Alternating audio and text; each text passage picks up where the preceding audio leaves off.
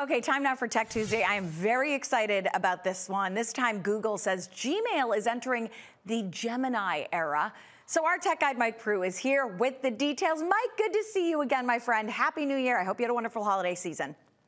Man, we made it to 2026. Can you believe it? We did. Look, I'm really excited about this. So let's get right to it. We've got two key AI features coming to Gmail: organizing and composition. So let's start with organizing. This could help a lot of us who have, I don't know, perhaps a few thousand unread emails in our inboxes and summarize things. How is it going to do this? Yeah, look, I'm one of those people. Unfortunately, I have over 1,000 emails in my inbox. Yep. I think over 100 of them are unread. So there's a few things under this. It is first and foremost, the AI overviews that we're all seeing now in Google search results are coming to our Gmail. And so these are things where it will summarize long email threads for us. Premium users will be able to query, actually ask your inbox certain questions. Like something that's on my mind right now is find receipts for all my charitable donations in 2025 as I prepare my taxes. And it will give me the search results to do just that.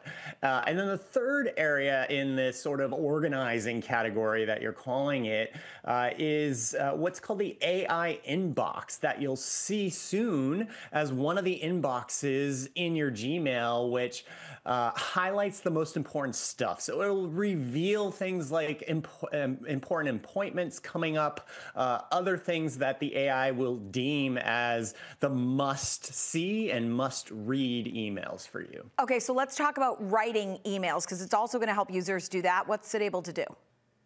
Couple things there. So certain types of users, if you're premium or not, will be able to draft emails from scratch. That always makes me a little nervous, to be honest. Yeah. But then what's also coming is smart replies that will learn your tone of voice. So when you get an email from someone, it will give you a head start with a draft reply to that individual, supposedly in your tone of voice. And then the third thing is proofreading. So it'll do things for like advanced grammar and all sorts of other stuff to make you sound smart and polished.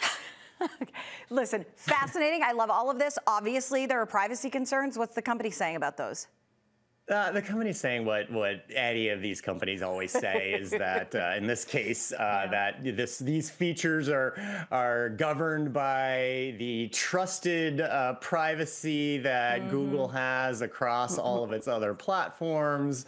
You know, what I would say there is, be sure to always read the terms of service and the privacy agreements and make decisions for yourself. But the reality is, look, your data is in with Google now across all sorts of platforms. I hate to say it, but it kind of is what it is. Yeah, it's out there. One quick question. We've only got 30 seconds left, Mike. If you want to sort through those thousands of emails that are in your inbox, but you don't want it to delete important ones, say from someone special in your life who's passed on, can the AI help you do that? The feature right now, as it is stated, isn't necessarily going to delete or take action on your emails. Okay. It's more searching through and sorting through the emails that you have. Okay, but you could still use that to help. Even if you're the one doing the click delete, you could still, hey, find all my emails that are spam.